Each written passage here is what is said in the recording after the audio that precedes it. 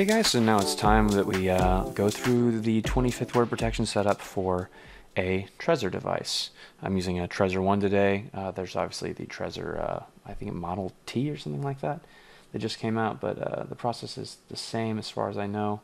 And if not, you can always look it up online. So let's get into it. So what we're going to do is we're here on wallet.trezor.io, and we're going to connect to our Trezor device. And there you see it initializing. And again, I have the same pin for this one for illustration purposes as I did for the ledger. And so we're just going to put in our pin here. Now the process for putting in a pin is a bit different. You can see you have the little guide here, and this is randomized every time. And then that corresponds over here to our pin insert on the website. So we're going to put in 1 is up here, 3, 5, and 7. And then 9 up here in the top left. We're going to enter the pin. And we see the account come up. Again, I have 0.001 BTC up here worth $6.72. And to set up the 25th word protection, we're going to go to Deciphered. That's the name of my device. That's just my name from my device here. And we're going to go to the Advanced. And we want to set up Passphrase. Passphrase encryption adds an extra custom word to your recovery seed. This allows you to access new wallets, each hidden behind a particular passphrase. Your old accounts will be accessible with an empty passphrase. If you forget your passphrase, your wallet is lost for good. There is no way to recover your funds. So we're going to say, I understand, and enable passphrase encryption. So we need to confirm passphrase encryption on our device. So we're going to hit confirm here on the right. And it asks us to disconnect, so we will disconnect the Trezor. And then we will reconnect.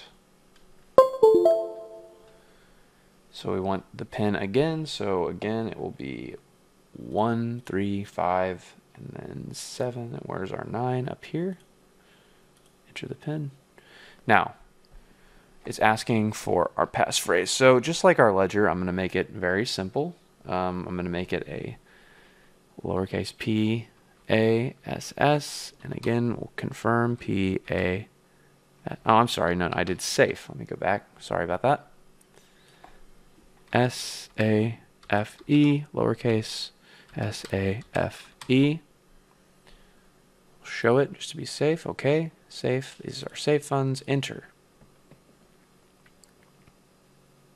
Okay, so we have no transactions yet. So now our wallet here, it works a little bit different to the ledger. So with ledger, we were connecting a 25th word to a new pin, which means that if we were to recover that wallet, we could recover the non-passphrase protected wallet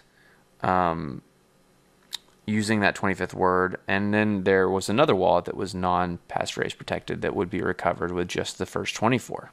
So here it's just said, okay, we're gonna make the whole wallet passphrase protected, which means when we go to recover this, we're going to need that 25th word. Now, if we wanted to make a similar setup to our ledger, we would need to create another account, and then we would need to make that one not passphrase protected, and we'd need a new pin. That's what you need to do to set that up, but this is how you set up 25th word for the Trezor 1.